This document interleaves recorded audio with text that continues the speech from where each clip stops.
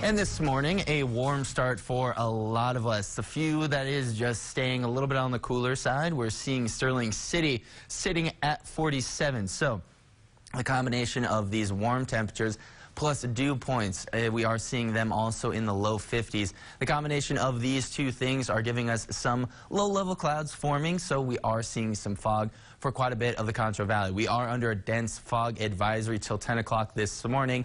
So you definitely want to be weather aware and careful as you're headed out the door this morning, because we're seeing some visibility getting a little bit lower throughout this morning. But we'll start to clear those out as we go through the afternoon and get them a little bit warmer as well. We're going to be getting into the highs of 77 for us.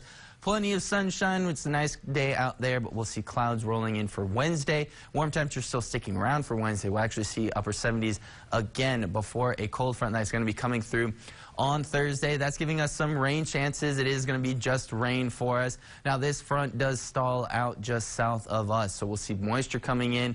We'll see cooler air for us, but that's going to be short-lived because then it's going to push back north, getting us warm air back into our area as we go into Friday. And then Friday, we will see one or two actual storms possible for that day because of such warm air we've had throughout the entire week. We'll see that cold front that's going to be pushing through the rest of the afternoon and evening of your Friday, and we'll start to clear it out and cool it off for the weekend. Now, I did mention we could see a storm or two for your Thursday night into your Friday. We are under a non-severe weather threat out there, but we could see one or two storms push through that give us a little bit of some stronger winds and a little bit of more rainfall as well. So that morning commute, you might want to add a couple more minutes on Friday. But until that happens, pretty nice few days after we get rid of all that fog this morning.